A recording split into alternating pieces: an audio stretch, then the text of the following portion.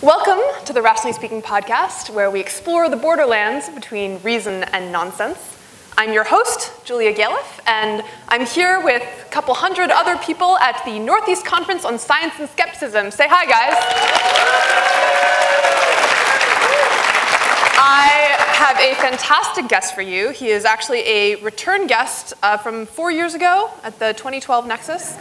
His name is Jacob Appel, and he is a bioethicist, but he is so much more than that. He is also a psychiatrist. He teaches at Mount Sinai Medical Center and practices both at Mount Sinai and Beth Israel. He is a lawyer with a JD from Harvard Law School, and he's also an award-winning novelist, essayist, and playwright. So he is absurdly overeducated. Jacob, welcome back to NECSS. Thank you. My fear was you were going to say that you were reasoning and I was nonsense, and this was the divide. Oh. So. We fight. So Jacob is in the middle, or he's currently working on a manuscript for a new book, provisionally titled Harder Choices.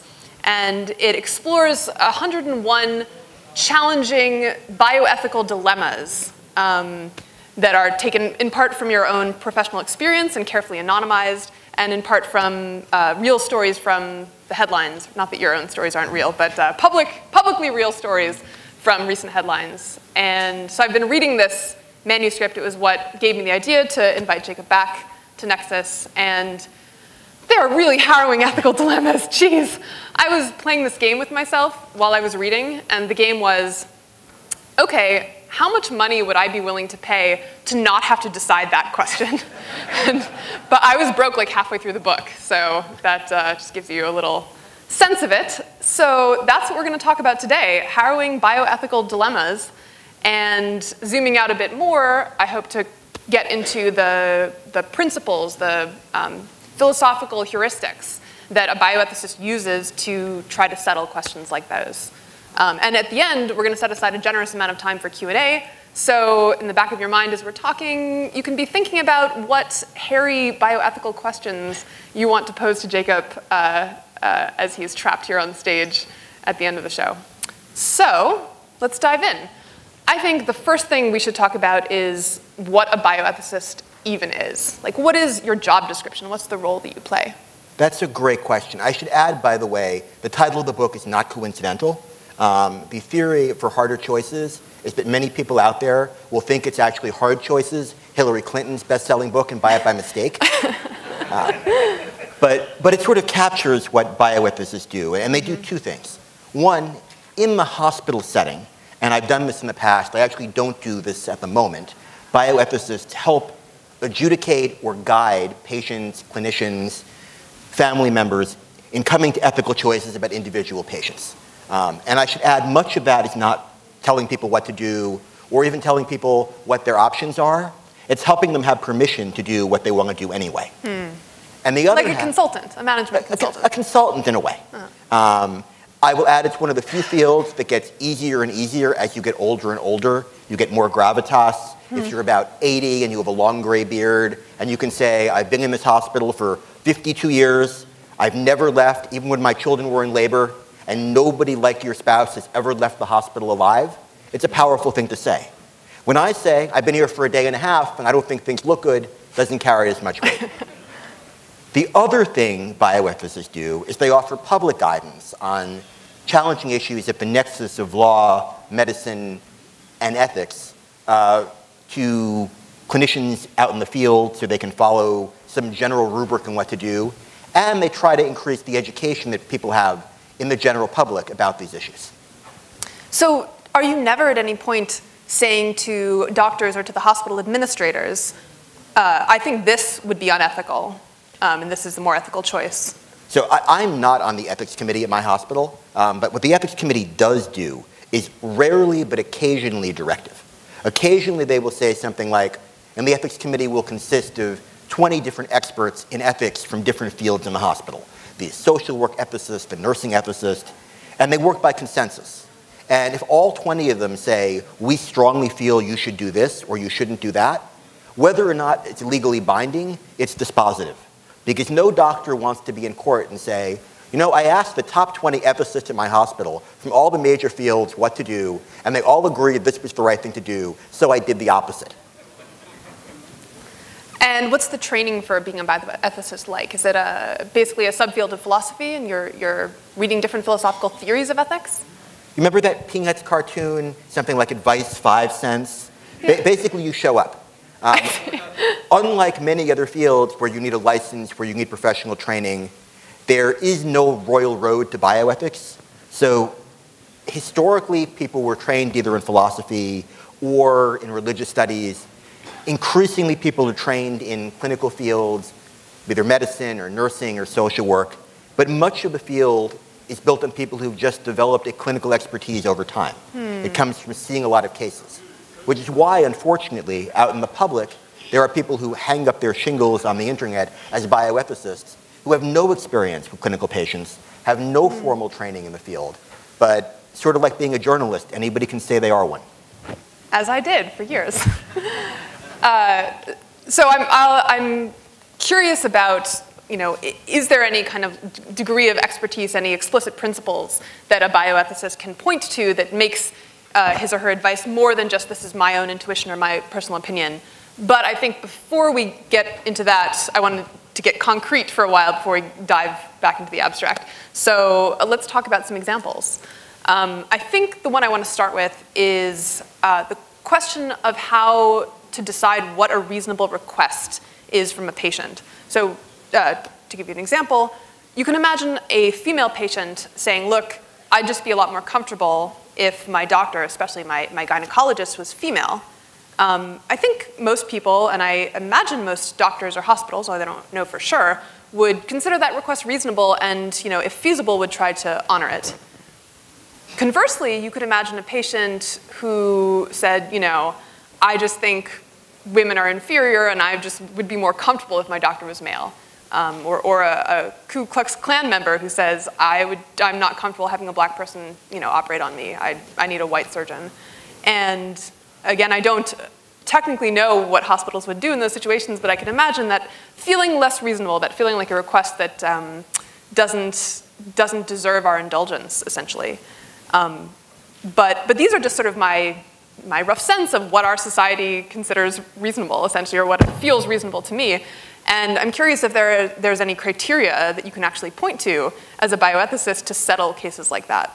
And there's a wide continuum of these cases sure. to demonstrate why it's very hard, on the one hand, to have a concrete policy or even set of principles, and on the other hand, to actually adjudicate these cases.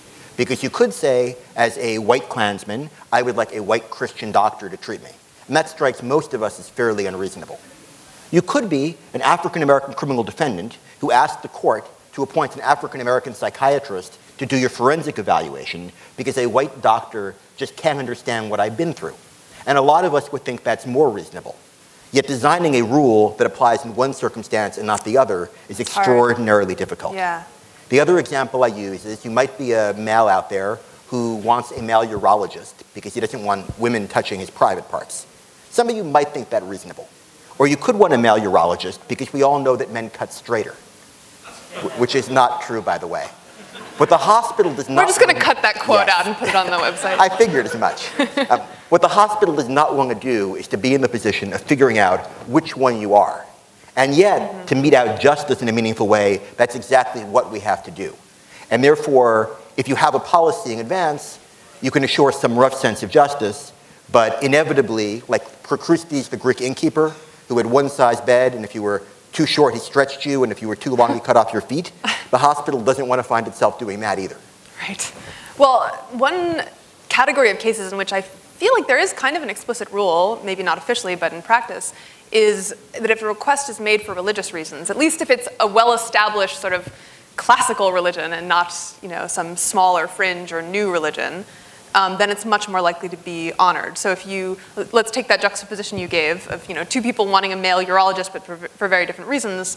If you had a patient saying, I'm an Orthodox Jew, I'm Orthodox Jewish male and I don't want a woman to be my doctor, my guess, correct me if I'm wrong, is that would be more likely to be honored than if a man said, I'm a bigot and I don't want a female doctor for that reason. Is there any codified policy to do that, or are people just more sympathetic for religious justifications? There are laws and a series of court cases that protect the rights of religious minorities. But even there, you've demonstrated the challenge of this. Because if we announce that as the policy, if you're an Orthodox Jew, you can request a male doctor, but if you're a bigot, you can't. Lots of bigots are going to say they're Orthodox Jews, and we're going to be right back where we started.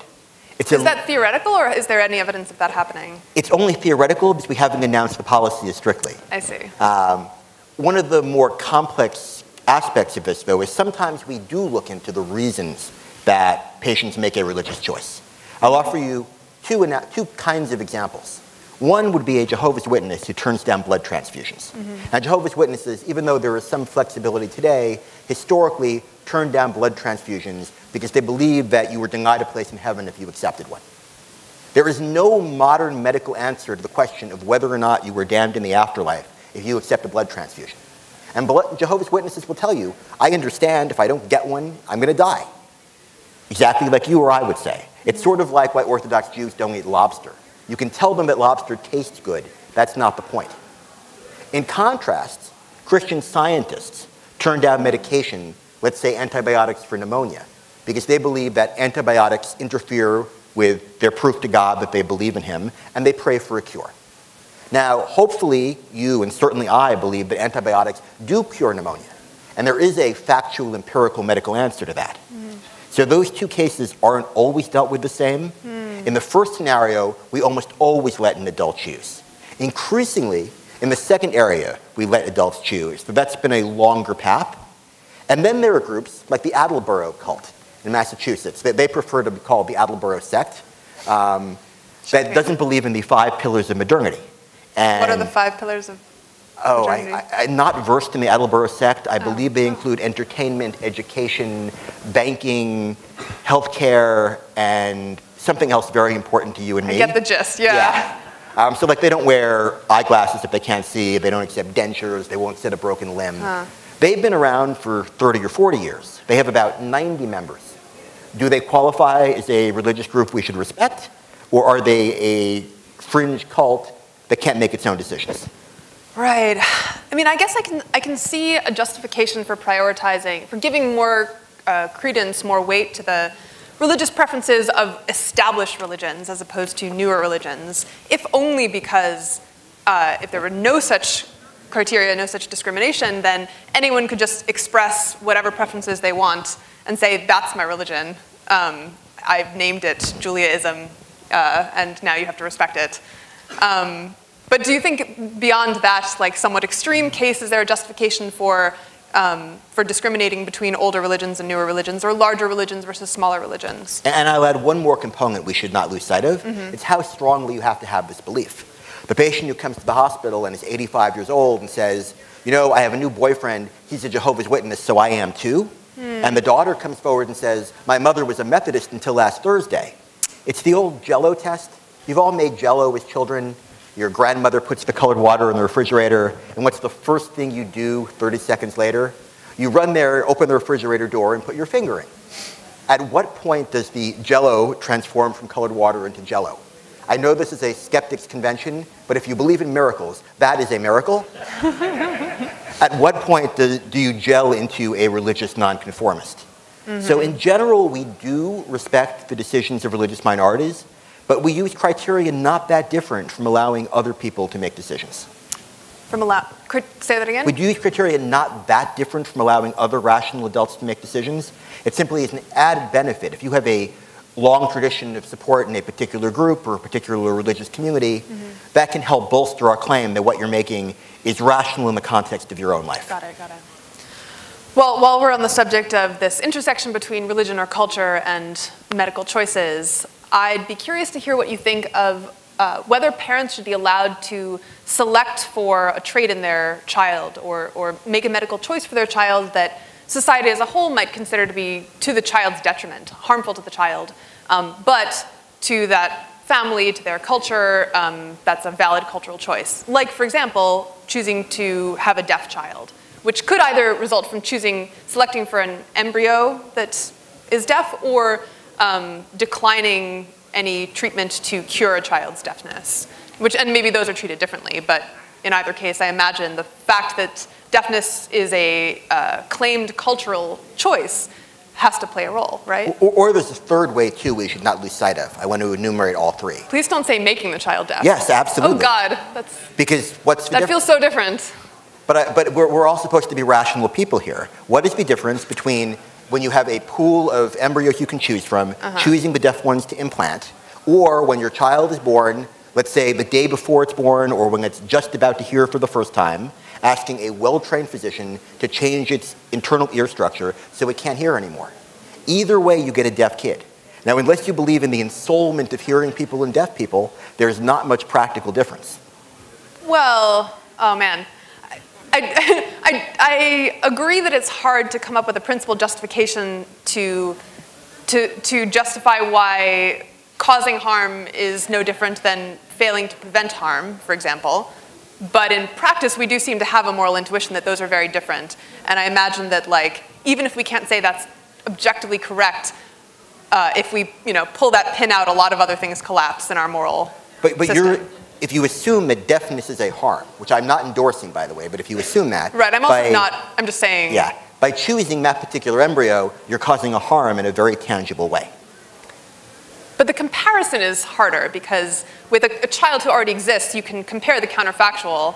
If we hadn't done this thing, then this particular identified person would have hearing versus not have hearing. But if you're choosing an embryo, then you're comparing two people who you can't say that this embryo would have had hearing if I'd made a different choice. But the British Fertility Board pointed out there's a bucket full of embryos you could hear they could have chosen.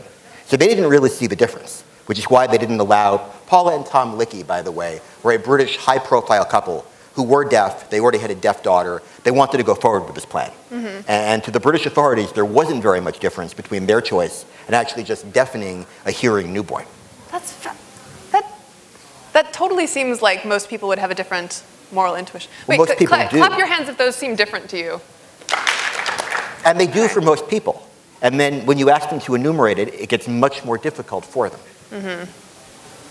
Interesting. Well, actually, this might be a good time to ask a sort of meta question that I had, which is, you may be familiar with these two different systems of thinking or systems of decision-making. System one, which is our intuitive, emotional, instinctive way of thinking, versus system two, which is our sort of reflective, analytical, cool-headed system of thinking. And there's been a fair amount of debate over, in some cases where there's an objective right answer, you can show system one tends to get that wrong. Like questions about probabilities, system one often tends to get wrong because we didn't really evolve to handle comparisons between a 0.1 or 0.001% chance of something. Questions of scope, system one tends to get wrong. But ethical questions where you can't just show, hey, system one is unreliable in this case, it's a more open question whether your system one or your system two judgment could be considered should be given priority, basically. So a philosophical thought experiment I know we've talked about on the podcast before is the trolley problem, where there's this train, this trolley barreling down the track, and there are 5 people who are tied up on the tracks or otherwise kids playing on the tracks, say. And you can do nothing and let the train hit those 5 children and kill them, or you have the option to push a man off a bridge, or in some cases, pull a switch that causes the man to fall onto the tracks. And he's large enough that he will stop the train. Of course, he'll die in the process, but that will save the 5 children. So experimentally, experimental philosophers or psychologists have found that when people are thinking more with their system one, either because that's more the kind of person they are or because there's been an intervention that's put them more in a system one state of mind, they're much more unwilling to sacrifice the man to save the 5 children. Because it's an upsetting thought. It feels intuitively wrong to be essentially killing someone. But when people are thinking more with their system two, they're much more willing to sacrifice the 1 person to save the lives of the 5 because they can just calculate objectively, better to save 5 lives than 1 life. And some people, like I think Joshua Green, who's a psychologist who's done many of these experiments, will say, well, the fact that our system 2 gives this utilitarian judgment is it's a defense of utilitarianism, because our system 2 is the careful thinking one. But I'm not so sure I agree with that reasoning. I'm not so sure it's obvious that the system 2 answer is the correct one there. Maybe one I sympathize with more, but it's not. I don't see how I would defend that as objectively correct. So my question is, to what extent do you think these intuitive system 1 judgments should play a role? I'm sure they must descriptively play a role in bioethics, but how much do you think they should play a role? Well, the most important thing that I've learned is to stay far away from trolleys, which solves a lot of these problems. But if, let's say, you live in San Francisco and that's not an option, I think what's most important is less when we use our system 1 and when we use our system 2 than knowing when we're using each one. So often I am absolutely fine in the hospital if somebody wants to make a completely irrational decision. As long as they say to me, look, doc, I know my decision makes absolutely no sense, but I'm going to do it anyway because I have to live with it, rather than someone explaining to me in very logical but utterly convoluted ways why they're making a decision that is fundamentally irrational. Got it. So you see your role as the bioethicist in those situations to just make the person acknowledge what the trade-off is that they're making, and then, if they want to make that trade-off, they can do so as long as it's conscious. Yeah. Within certain parameters. There are certain situations where I can intuit that the patient is making an irrational decision and knows they are without them having to tell me. So the end-stage cancer patient who is in denial, I don't need to put their toes to the coals to get to say to me, I'm really going to die, because we both understand without discussing. But barring cases like that, I just want people to acknowledge which system they're using. Okay. So let's switch tacks a little bit. There's this principle, which I didn't invent, but I've been popularizing. It's called the Copenhagen interpretation of ethics. And essentially, it states that as soon as you interact in any way with a situation, you acquire some moral responsibility for it. So if there's a drought in some geographic region and you fly out there and you start selling bottles of water to people, a lot of people will look at you and say, God, that's reprehensible. Why don't you give the water to these poor people who are going to die without it? Why are you demanding money for the water? And yet, of course, there's millions of other people who never even went to the country nor said anything about it, and no one is criticizing them for not giving bottles of water to the people who need it. They're criticizing the person who interacted with the situation in some way.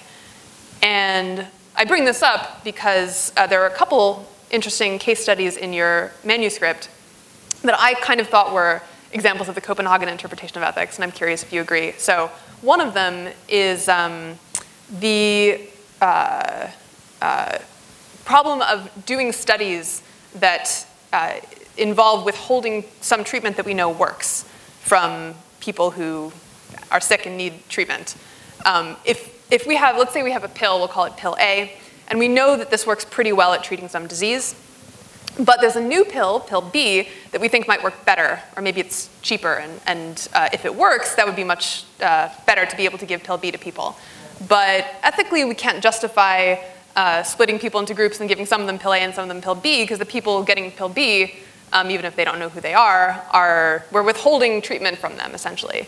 So some doctors have gone to third world countries where poor people don't have access to any of these pills and are suffering from these diseases, and done the studies there. So arguably, no one in those countries is being harmed. They're just, some of them are clearly being helped, and some of them may or may not be helped depending on whether pill B actually works. But they're not worse off than they would have been. But my understanding is this is a pretty controversial, pretty criticized practice to use different ethical standards in another country.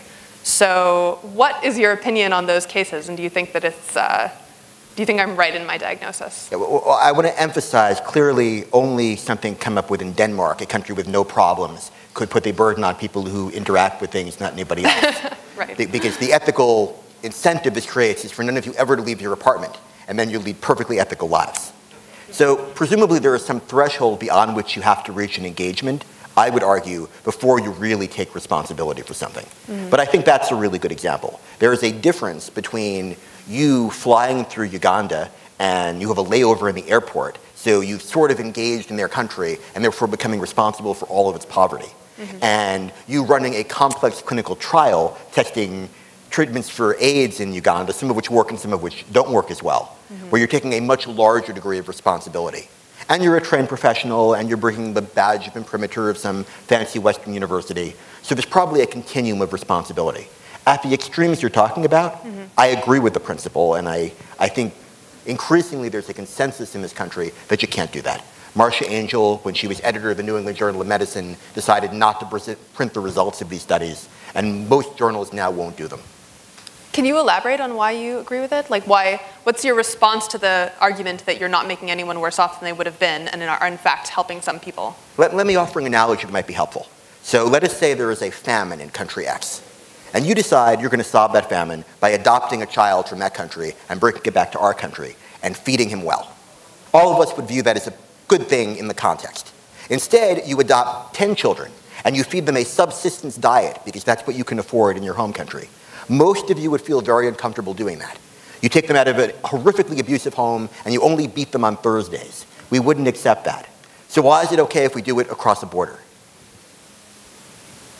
I mean, that is intuitively compelling. I want a principle. But as we established last time, sometimes there are things where it's very hard to establish a principle, and yet intuitively we can reach a pretty good societal consensus on the right way to do them.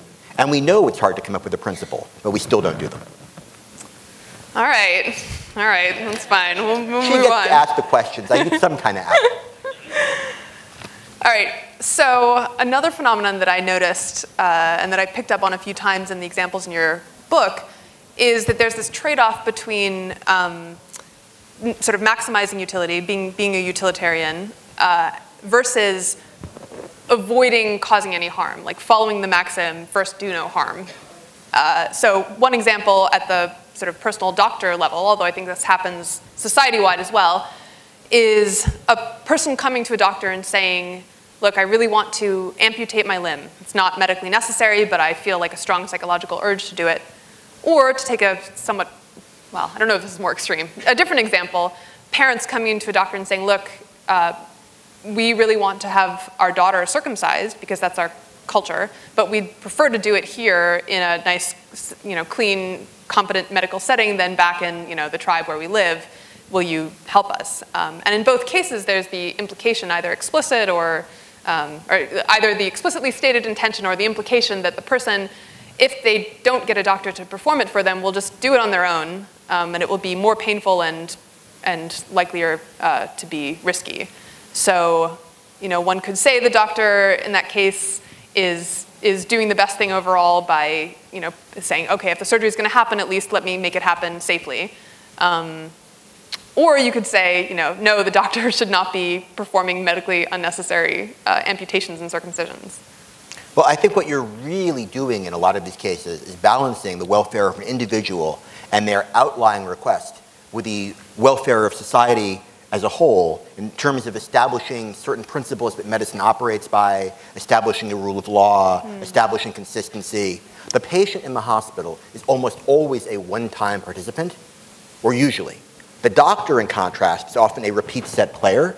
And as a repeat set player, you can never give the patient all the care they need because you always have competing goals or competing values from other patients. This is simply an extreme example of that, where you're weighing our normative goals as a society against what might actually make this particular patient better off in the context of their lives.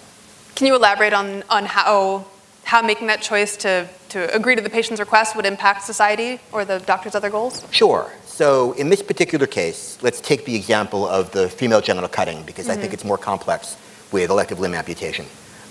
This girl may end up being taken back to Africa, end up being cut with an unsterile knife, end up having far more severe medical complications, or not getting the procedure, might end up unmarriageable in her local community, end up a social outcast and die in poverty, all of which very possible. Even if we take that all as fact, and it may or may not occur, we have to weigh that against the implications of setting up a system that allows other people to accept this as a social norm, because then more people may come forward seeking it. The efforts to eradicate the procedure elsewhere may become more complex. The belief that doctors won't do something overtly harmful may be undermined in our society. A much more basic example of this is you can think of a scenario where you have a patient who comes to your office and is a school bus driver, and he drinks like a fish. And what you really want to do is engage him in care over several months. And doing so, you'll get to know him better, you'll be able to help him get alcohol treatment. But you put all those little kids on the bus in the process in danger. On the other hand, if you simply report him to the authorities, you may keep him from killing those little kids. But what is he going to do? He's going to tell all of his other hard-drinking bus driver friends, I told my doctor this private information, and she called the authorities. And then in the long run, we may end up with more drunk people driving school buses, not fewer. Mm-hmm. It's a hard calculus to make. So the idea is that a lot of these things that seem to be the utilitarian choice locally are actually not when you zoom out and broaden the scope of your calculus. Exactly. Mm-hmm. All right. Well, how about, okay, this was a tough one that I outwardly groaned at when I read it. There's a very contagious disease going around, contagious via the air, not through blood, for example. And there are people who are carriers of this disease. So they themselves are not their health is not at risk, but they can transfer it to other people. And we don't yet have a cure for this disease. So our choices are between basically quarantining the person against their will so that they don't infect other healthy people and spread the epidemic, or letting them go free and risking that they're going to make the epidemic much worse. I forget how much I was willing to pay to not have to make that choice, but it was a lot. What's your take? And I will add, the New York City Department of Health is glad to make that choice for you. So they have taken it off your hands. The paradigmatic case is Mary Mallon, who was pejoratively known as Typhoid Mary, who spent a good number of years forcibly quarantined on North Brother Island in the river across the way with very, very little outside contact, because as the poem goes, everywhere that Mary went, typhoid was sure to follow. And for Mary, that was a significant hardship. But for the parents who lost kids to typhoid, that was also a significant hardship. What I will use that case to point out is we now know there were lots of other people in New York City carrying typhoid at the same time. They just weren't poor female Irish American immigrants. So we want to make sure when we're doing this first, if we have the science right, that we're not singling out one set of many carriers and placing the burden on them. Once we do that, then I think we have to really step back and sort of ask that if we were designing a world question with a veil of ignorance, taking the small risk we'd be that person, would we accept that? Because practically the alternative is condoning epidemics which few of us would want to tolerate. Are you implying that there is a clear answer to that question, that we would want to take that? I think if we took a vote, and I say this with empirical evidence, because when I give bioethics lectures, I actually vote on a number of these questions. So my sense is that in the general public of people who pay $150 for a bioethics lecture, about 80 to 90% would put Typhoid Mary on the island. Your audience, I don't know. They're more skeptical. Maybe they don't trust me. It's interesting. There was this meme going around Facebook recently, at least in my section of Facebook, that it showed the trolley problem with like a nice visual illustration. It said most people think that when you're answering the trolley problem, you're this guy who's making the choice of whether to pull the lever and drop the man from the bridge. But actually, the right way to approach it is you don't know which guy you are. You could be one of those guys on the tracks. You could be the fat man. In the classic problem, he's supposed to be fat because that's how he can stop the train, but it's not a very nice wrinkle of the problem. Anyway, I don't know if that version of the problem has been given to people, but I imagine the results would be pretty different if you're behind a veil of ignorance and you don't know which of the people in the scenario you are. And at the opposite end, it becomes more difficult if we point out who the person is to you in a flesh and blood, non-quote fat man setting. If I tell you, next time the UPS guy delivers a package, we can tie him down, cut him up, and deliver his organs to 6 different people and save their lives, virtually none of you will join me with a knife. Right. I hope. I was just, yes. It's like, please, let's not hear any dissent from the audience. With a nervous look. Okay, I'll ask you one more question, and then I'd like to hear if there are any dilemmas that you think are particularly challenging or interesting.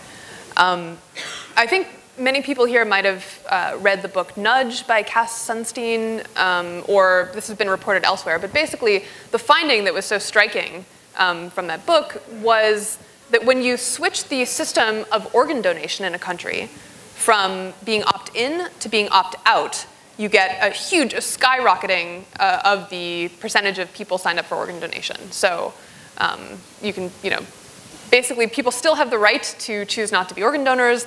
They just have to, actually opt out of the process. And I think the number was in the 90s, 90-something% of people in countries that switched to the opt-out system are organ donors, which is a huge boon for the medical system.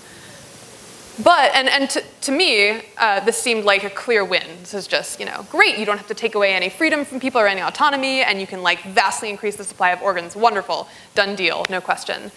And in your book, you made it seem not quite that simple. Why is that? Well, I will point out you can have a system using opt-out that gets 100% donation. You know how you do it? You make the system opt-out and you don't tell anyone. It's very effective. But that's part of the problem. We live in a country where more people can name the 7 dwarves than the justices on the Supreme Court, and a handful of people out of 100 can name the vice president, and all these alarming figures. To actually have a system where you fully inform everybody is a daunting task. And what often happens is the cultural and religious communities most likely not to want to donate organs or want to opt out are those least in the network to know what the rules are. Right. Beyond that, you run the risk of people losing faith in the organ donation system. And I think this also comes up where there are networks that exist. I believe Project Renewal is the most prominent one that largely recruits organs from Jewish donors and seeks Jewish recipients. Now, in theory, you might say that's a great thing. They're increasing the number of organs available. Therefore, if they give a kidney to a Jewish recipient on the list, somebody who is not Jewish will be able to get a cadaveric organ. That might be true. We don't know for sure. Because the danger is people will be out there and will say, they give organs to Jewish people and not non-Jews. I don't want to be part of that system. I don't trust them. I'm not saying that's true, but I'm saying that the integrity of the system and its perception is crucial to making it work. Right. So at this point, I want to invite you to tell us about any of the particularly interesting dilemmas you've personally had to face. Well, I'll share a couple of issues I'm interested in. One is how to use public resources that have private implications. The classic example of this is the question of whether trace amounts of lithium should be added to the drinking water. And a number of psychiatrists have written about this. So it turns out, you're laughing, but it turns out that a certain percentage of the drinking water in this country already has lithium in it naturally. And the areas where it does seem to have a substantially lower suicide rate. And this is a finding that has been replicated in Greece, in Turkey, in Great Britain, in Japan. So the science is pretty good. Now, the first question you should ask is, would it be ethical to divert water from those areas where it's in the water supply to areas where it's not? And if you embrace that theory, then why wouldn't it be just as ethical to actually add synthetic lithium in the same way we add fluoride to the drinking water? I will tell you, if you raise this question, even without offering a definitive answer, you will get more hate mail than you can possibly imagine. I can tell you that firsthand. This is not theoretical. This is not theoretical. So that is a more abstract question for you to think about. A more practical question, where I do a lot of my work, is in healthcare resources. Historically, the great questions in bioethics were scenarios where a patient or a patient's family wanted to stop care, and society, for religious or cultural reasons, wanted to enforce care upon them. You can think Karen Ann Quinlan, Nancy Cruzan, more recently Terry Schiavo. We have now turned that on its head. Now, increasingly, the cases are those where the family is saying desperately, we want more care. And the hospital or society is saying, you've exhausted your budget of care. In an a priori system, nobody is worth $5, $10 million of health care in one shot. You're out of luck. It's easy, by the way, or relatively easy, when the patient is comatose or in a vegetative state.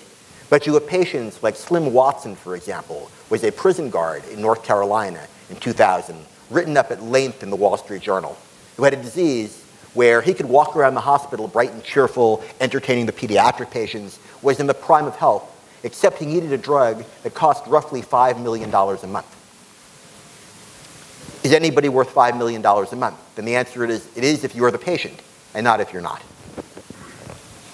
Well, do you have any understanding of why that balance has shifted so dramatically? Like why patients now want to continue care beyond when the doctors want to provide it? I think there are two factors at work. One, the reason the older cases have evaporated is the courts have increasingly made the rules clearer, and we've adopted a far more autonomy-oriented approach to letting patients and families make their own decisions when it comes to ending care. with the palliative care movement, hospice care. However, a combination of technology on the one hand and high-profile cases on the other have led people to believe in, I hate to say it, but miracles of their own healthcare sort. So, for example, we all know that the life expectancy with diseases like motor neuron disease, ALS, or abdominal mesothelioma is relatively short. If you live 5 good years, that is rather impressive. Nobody takes that to heart. They look at Stephen Hawking and they say, I can be him. They look at Stephen Jay Gould, 20 plus years with abdominal mesothelioma, and say, that's me, even if there are only 5 cases out there. And therefore, a large portion of people, in essence, believe that just because nobody else in their condition has ever left the hospital doesn't mean their grandfather won't. Right. I've actually been rewatching Scrubs lately. It's like some of my comfort food TV. And there was a scene that made me gasp in which Dr. Cox, who is, he's kind of grating, some might say abusive to his interns, but he is supposed to be this brilliant and righteous doctor. He says to JD, the protagonist, statistics don't mean anything to the individual. I'm sorry, the way he says it, it's clear he means, like, if you are an individual trying to decide whether to use a risky surgery, risky procedure, ignore the statistics, because you're an individual and statistics don't apply to you, or something like that. And I think this actually reminds me of the problem that you were talking about a few minutes ago, in which, you know, yes, we can officially tell people that they can opt out of the organ donation system, but a lot of people are you know, ignorant and just won't know. And can we consider that we've then really given them a fair choice? And I wonder for any kind of risky procedure or patients who are participating in a study that has some risk to them, a statistical risk, if we know that people have a hard time understanding statistics and will assume that their case will be special and it won't happen to them, can we really say that we're giving them, you know, that we've got informed consent?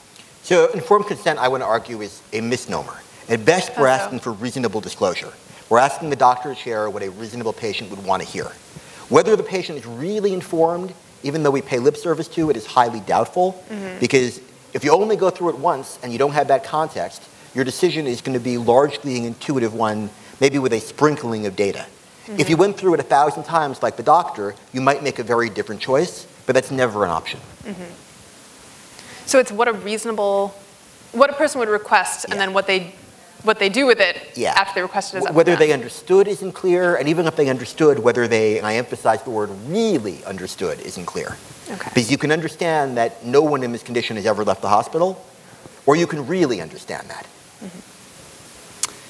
I'd be interested to hear if there are any principles or heuristics that you've developed in thinking through bioethics cases. You don't have to defend them as objectively correct or use them all the time in a hard and fast way, but things like what kinds of trade-offs you feel comfortable making, or yeah. Well, I think your audience may not like this that much, but I believe there's some data on buying houses, and I'm going to butcher the details, but if you buy a house because it's close to the train station and it has a flat driveway so you won't have to shovel it, and lots of other rational reasons, you're less likely to be happy with it in the long run than if you buy the house because you just liked it. And I think that's somewhat translatable to many bioethics decisions. You get a feel for the family, you get a feel for the family or the patient wants in the scenario, and then you help them get to where they want to end up, which is a far more artistic, subtle, intuitive process, rather than simply outlining for them 2 very different rational paradigms. Because often if they are a rationally oriented person and choose the most rational paradigm, it may not be the right paradigm for them. And the difference between bioethics as it applies in hospitals and many other areas of society is there are a lot of different right answers depending on who you are. Well, what about at the society level? So a decision like whether to add lithium to the water supply or not, or whether to allow research in third world countries that we wouldn't allow here, that sort of thing. When you're not trying to midwife someone else's decision, what kind of principles do you use? Well, there are 2 principles I like to fall back on. One is my own and one is somebody else's. So one, when deciding what society should let people do, I found it very valuable to ask not what would I do in a particular situation, but whether I can conceive of any reasonable person out there making that particular decision. And if it's a decision that I can't think of any reasonable person making or find any pathway to get to a rational decision in, then I'm far more comfortable curtailing people's right to do it. Any examples come to mind? Yeah, I can offer you a practical example from a hospital setting. From the hospital setting, occasionally we will have somebody come in and they will turn down an emergency life-saving surgery. Let's say they'll need treatment for an appendectomy. And they will say, I have a good reason why, but I don't want to get into it with you. Those are the rare cases where we really override individual autonomy. Because it's very hard, not for me to conceive of a reason that people wouldn't want to have an emergency appendectomy, but for a reason that people wouldn't want to have an emergency appendectomy, knowing they're going to die, but also wouldn't want to share their reasoning with me. I just can't get there. And you can try to think of cases. There are hypothetical constructs you can come up with. It's very hard to come up with them. Do you have any guess about what's actually happening? Like, assuming you're correct and they don't have a good reason, that they also have a good reason for keeping secret, what do you think is happening? Usually, I think they're probably either misinformed or they're imbalanced, which accounts for a lot of the, but they're not, nobody's going to say, I'm misinformed and imbalanced, that's why I'm making this decision. My reason for keeping it secret is I was embarrassed that I'm unbalanced, and so I... Basically. Right. The second principle I think is valuable. It's actually not me, it's Lester Thoreau. He explains why we've gotten into the challenging situation we're in healthcare right now in this country. And he says it's because Americans are guided by two different principles. On the one hand, by nature, we're libertarian. We believe that if there's some treatment or intervention out there that is available, that anybody who has the resources for it should be able to buy it. Some European countries don't let you do that, which is why those patients come here. But here, high-end treatment, Bill Gates can go out and get it. We don't feel comfortable saying no. But we're also egalitarian by nature. So if we let one wealthy person have it, then we want to find a way to let everybody have it. A rising tide raises all boats, even if the boats shouldn't rise. And then suddenly everybody is buying into something that may not be societally cost-effective. And the result of that is we end up helping visible victims at the expense of invisible victims. Because people see Slim Watson and his $5 million, and they say, I don't want him to die. They don't see the 2 million people who didn't get flu shots, or the 500,000 people who didn't get mammograms, because those people don't know they died of the flu, because Slim Watson got his $5 million worth of care. Right. Is there anything that your opinion has evolved on in the time that you've been studying bioethics? Like cases you've changed your mind on, or things you're more hesitant to justify now than you were before? I think as I do this more and more, I feel more and more comfortable with letting people make their own decisions, even when I think they're profoundly bad ones. And I feel more inclined, I think with adults, we often let people do that. With children, we become more and more conservative. And our current theory, which is the Supreme Court case of Prince versus Massachusetts, Justice Rutledge said, paraphrasing, it's acceptable for people to make martyrs of themselves, but not to make martyrs of their children. We should let their children live to the point where they can make their own decisions. Up to a point, I embrace that. But I think it's crucial we don't lose sight of the fact that those parents and that child have to live with the consequences far more than I do going back to the hospital and seeing the next patient. My sense, I don't know if I got the sense from your book or just from talking to you before, was that you're more in the trade-off between respecting a patient's or a family's autonomy versus imposing the solution that seems like clearly the best solution to you, the doctor, the bioethicist, that you weigh more the autonomy side of that equation than maybe a typical bioethicist. Is that right? I think that's a fair assessment. And I think a lot of that comes from seeing the consequences of when you get it wrong, and also seeing the consequences in my own life. It's like I'm not just like the Copenhagen experiment in intervening in other people's worlds. I also have my own world where I've been a relative of people and I've heard what the hospital ethicist has to say. And my thinking was not, oh great, here is this eminent Grease come to give me his wisdom. My thought was, this is my relative, not yours. What the heck do you know? And so I imagine the people I deal with feel the same way, and I try not to lose sight of that. And do you think society in general has gotten those choices wrong enough in the past that we should significantly underweight our confidence when we impose a solution? I think there is no doubt that historically science and medicine have gotten a lot more wrong than they've gotten right. And maybe the balance is tipping in the other direction, but it's easy to forget our errors. My favorite one, because I teach the medical students this, is in the 1920s, there were 2 treatments for an acute heart attack in New York City. Most people prescribed 6 months of bed rest. This cardiologist from Hopkins, John Davin, at the height of Prohibition, prescribed beer and would write beer prescriptions. Everybody laughs. Maybe you don't laugh because it seems so grim. It turns out the people who got beer did a lot better. Not because beer cured heart disease. I'm not telling you that. Don't go home and have your elderly relatives drink beer. But the people who got bed rest without anticoagulants died in large numbers of blood clots. The beer was utterly neutral. And that affected tens of thousands of people. Was that his point, or did he just really think beer was a cure and he got lucky? Oh, no, he just thought drinking was good for you. But he stumbled upon the right answer. He also prescribed it for smallpox and diphtheria and... To a man with a hammer. Yeah. But occasionally he hit a nail, and we shouldn't lose sight of that. Huh. I have kind of an out-of-left-field question I've been meaning to ask you. I have this sense that the field of bioethics has a surprisingly large Christian influence to it. And I say that because I see a lot of Christian bioethicists writing essays on the internet, but also because there are certain principles that I see cited in bioethics, like bioethics journals, that have a kind of Christian flavor to me, like the idea that tampering with the sort of natural state of a human's, the human experience or the human body is an affront to nature, or it's like a crime against human dignity or something like that. There was also the President's Council on Bioethics, appointed, I think, by George W. Bush, that had a bunch of Christians on it. So, and maybe the proportion of Christians in bioethics is not high relative to the country, but I think the baseline I'm using is like philosophers who seem much less Christian than bioethicists. So I'm wondering if am I picking up on a real thing, and if so, why is that true? Well, I think historically, many of the people in bioethics, starting when there was the bioethics revolution of the 60s and 70s, what we would call liberal Christian thinkers. So many of the underlying principles of bioethics, like equipoise, justice, really do stem from people who felt that what doctors were doing may have been well-intentioned, but was blind to the larger picture of making the world a better place. Mm-hmm. I think many of those people, although religiously motivated, developed a set of principles that largely embrace secular values, like autonomy. And what we see now is a much more conservative Christian interest is really a backlash against what has become the ethical norm in medicine. Mm-hmm.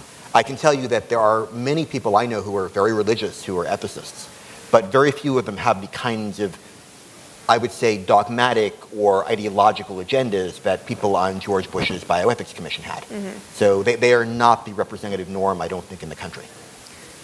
If a bioethicist is religious, does that influence the advice that he gives to patients? Even if not, like maybe he's not saying, well, as a Christian, I think you should do X, but like urging patients to do something because that seems right to him, and the reason that it seems right to him is his Christianity. Well, I think our goal is to guide people, not to grab people and drag them. Mm-hmm. I think I would be a fool to say that bioethicists, certainly in the hospital setting, don't have biases. I think it's important to be aware of those biases with yourself, mm-hmm. and they can actually prove very helpful. You can say to the patient who is a fundamentalist Christian, well, I can't speak to your tradition, but I'm an Orthodox Jew, and this is what I believe, and this may help you to some degree. You can also just try to steer them neutrally. It would be a mistake, I think, to tell them, I don't have any religious bias whatsoever, and this is the right answer. Mm-hmm. Well, I think we're almost ready to go into question and answer. So I don't know who's responsible for handing out the mic. Is it someone? Yeah, excellent. So I'm going to ask one more question, and then while Jacob is answering, we can have people come up and ask questions. Is that yes? Okay. I don't know how this is going to work. Hopefully it'll work. So my last question for you, Jacob, is whether there are any technologies that are on the horizon now, or that have the potential to be on the horizon maybe 5 or 10 years from now, that you think are going to pose interesting new bioethical issues, or that maybe you're personally concerned about, that you think may well be used unethically? I thought you were going to ask if I did bar mitzvahs. I was all excited. But I think an issue I'm not concerned about, by the way, is human cloning, which gets lots of press, and there's some data to suggest that the majority of time the Congress has spent discussing bioethics issues over the last 20 years has been spent on human cloning. Yet if you do surveys of audiences in the country, and I ask this all the time, how many of you would like to be cloned? Nobody ever raises their hand. I think the most interesting issue for me is going to be the development of law and politics around three-parent babies. Some of you may know there is now a process for extracting nuclei from one egg cell and infusing it into the cytoplasm of another egg cell, fertilizing with a third sperm, and then in theory you can place that embryo in a fourth surrogate mother to bring the child to term, and you can end up with 3 genetic parents, a 4th biological parent. how society copes with who is the official parent, who has custody over the child, who makes decisions, is one where we have a lot of differing answers in different places, and it's one where there's really not an intuitive consensus. Excellent. Well, I think we have our lines, so let's start over here. Very short. All right, short question. I'm an epidemiologist with a large pharma company. Drug prices are quite large. Hep C is changing the market a lot. It's cost like 100 grand a year to get cured of Hep C. The alternative might be liver cancer, really expensive diseases that you'd have to treat alternatively. Also the pipeline, if you have an expensive drug, then you can invest in a lot more clinical trials for other drugs. Question for you is, what do you see as the ideal ethical approach? What criteria would you use to evaluate the optimal drug prices for drugs? Short question indeed. Short question, and I'm a short bioethicist, so it works perfectly. So I think the intuitive answer is not the right one. The intuitive answer would be to set up a rationalist system and figure out exactly where it becomes cost effective for society in relation to other healthcare expenses, seeing how large a pool we have on healthcare, and assuming that pool is somewhat immutable. I think you probably want to have some margin there for what people as a whole wish as a society, especially if we can't agree rationally on the right answer. The analogy I would draw is the Oregon health system as a fairly rational system where they don't pay for treatment for certain end-of-life diseases and certain end-of-life diagnoses with a low prognosis of living less than 6 months. And I think they set that at 5%. It turns out, rationally, you could actually take that period substantially longer and make the cure rate substantially higher and reallocate the healthcare dollars and come up with a more rational answer. But intuitively, none of us would feel comfortable with telling somebody with a 20% chance of living a year and a half, you can't get chemotherapy. So in the same way, I think we want to figure out what the rational calculus is, then figure out what the societal wish is, and come up with some kind of balance between the two. That, unfortunately, is why we have elected officials, to figure out that balance. Hi, I'm a primary care physician who treats patients with opiates, with narcotics. And as recently as 5 years ago, that's what we were taught to do. And now all of a sudden, we are the problem. So there is a great pressure on us, especially starting in 2017, where we will be retrained and we will have strong disincentives to prescribe. What obligation do I have to my patient who is on chronic narcotics? There's no diversion by this patient at all. I'm trying to get them down to as low a dose as possible, but yet they do not want to come off because they fear their quality of life is going to be sacrificed, versus society at large, versus the state who will actually fine me in 2017 if T's are not crossed and I's are not dotted. To me, it's a very complex situation, and one where I sometimes feel that I feel a sense of loss of what I'm supposed to do. I think that's a great question, and it's an issue we're going to hear a lot more about. It's a great example of hard cases making bad law, in a sense, because there are outliers. There are doctors who have abused the system, there are patients who have abused the system, and we have a national epidemic. We've designed a rule that is both over-inclusive and under-inclusive. And I think the individuals who are going to suffer from it are people exactly as you've said, who've already been established in one system and then are asked to switch to another. And had I designed the system, I would much have preferred a system that allowed some kind of grandfathering and a much slower, over time, adjustment to a new way of doing things. I understand that governments don't like doing things that way, not just here, but in many other areas. But I agree, it's deeply problematic. Hi. First of all, I'm a fat guy who lives in San Francisco with a trolley line literally outside my front window. So you're scaring the hell out of me. But my question has to do with a lot of the dilemmas that you pose come down to the difficulty we have choosing the best of several bad options. You know, given the choice between a good option and a bad option, kind of everybody agrees, well, let's take the good option. But when we have to choose between the least bad of several bad options, we seem to have some kind of barrier. We want a good option out there somewhere, and we're frustrated that it's not there. Is this a problem with our cognition or some other way that we think about hard dilemmas like this. Can I tell a joke?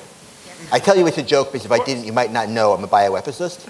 So 2 Mount Sinai professors retire and go to Yellowstone, and they're about to take their first walk. And the first morning, the guide says to them, you know, gentlemen, I have to warn you, there could be bears in the woods. It's a legal disclaimer. First professor says, fine, we'll risk the bears. Second professor goes back to his cabin and gets his running shorts. And the first professor says, are you out of your mind? You can't outrun a bear. And the second professor says, of course not, but now I can outrun you. That is how, unfortunately, many decisions are made in healthcare, and it is a framing technique I think most of us use. So when we give people 2 undesirable options, by nature, they twist one of those options into a desirable one. So I think you've hit the nail on the head. I don't have an answer about how we can convince people to see both of those as unpalatable, because there is no greater motivating factor for most people than hope.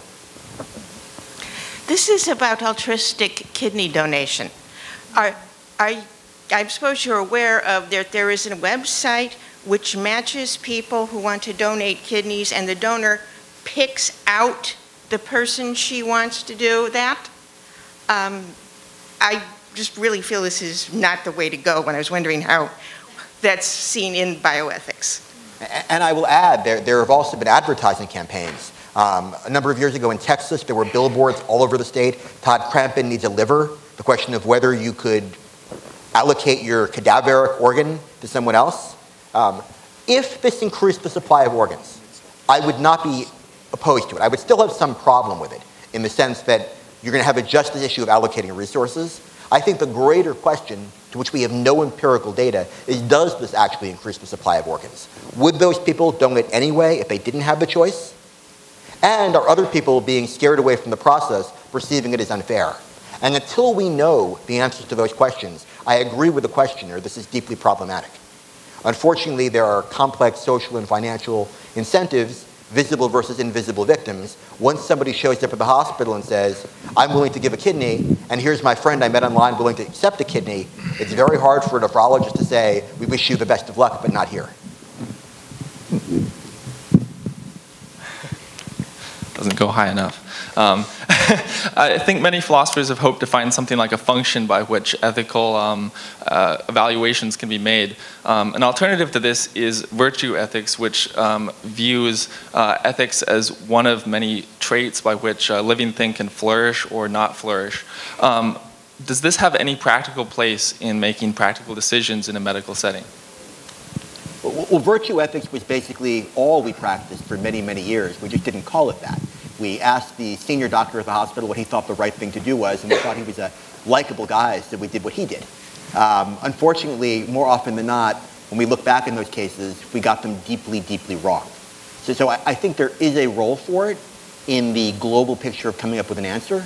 I don't think it affords us increasingly an answer to many of these questions, in part because making any of these ethical decisions now is complicated by the depth of knowledge you need to have to make one of the decisions. You need not just a sense of ethics, but also a sense of technology.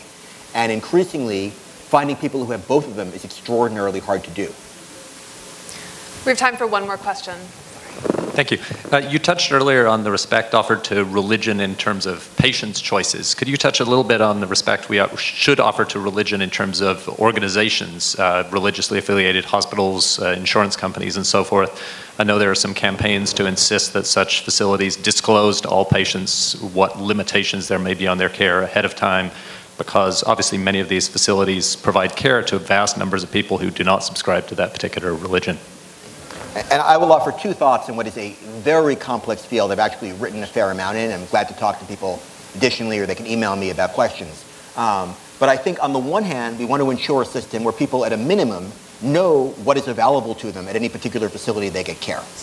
And on the other hand, we also want to make sure that everybody out there in a reasonable way can get the kind of care they want.